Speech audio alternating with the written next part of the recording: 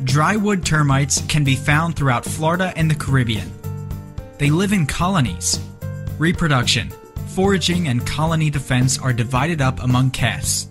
Reproductives, king, queen, and alates, workers, and soldiers. Swarms occur in the evenings. The peak swarming time is March through May. Termites are weak flyers and tend to stay close to nest and are attracted to light. When alates land, they twist off their wings, find a mate, and burrow into a suitable location in the wood and mate. Drywood termite colonies develop slowly.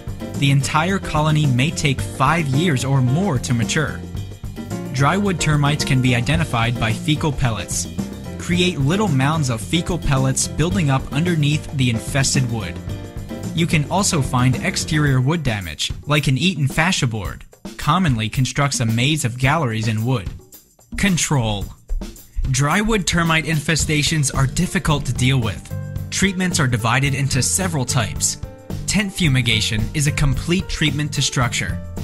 Toro guard injection foam treatment is a partial alternative treatment which depends on level of infestation. Best as a spot application or ideal for connecting structures. Subterranean termites. Eastern subterranean termite.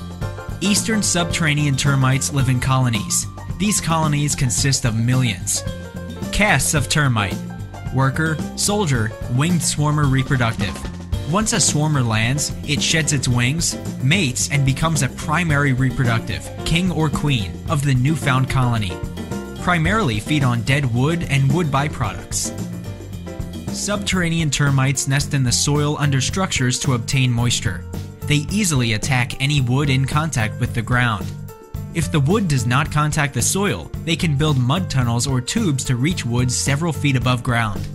These tunnels can extend for 50 to 60 feet to reach wood, and often enter a structure through expansion joints in concrete slabs or where utilities enter the house. Detection. Mud tubes and wood damage. Winged reproductives emerge from colonies in large numbers, usually in the spring. Swarmers are attracted to light, so they can be found along windowsills, doors, light fixtures. Mud tubes connect the colony and soil with wood and structure. Subterranean termite control. Sub-slab injection and soil treatment along the exterior perimeter of structure to create a protective barrier. Termite underground baiting stations. Termite underground baiting stations can also be used. Protect your property with Toro, your local experts since 1969. Call now. Our friendly service representative will be happy to assist you. 1-877-ASK-TORO or visit us online at toropest.com. Toro Pest Management, a company you know and trust.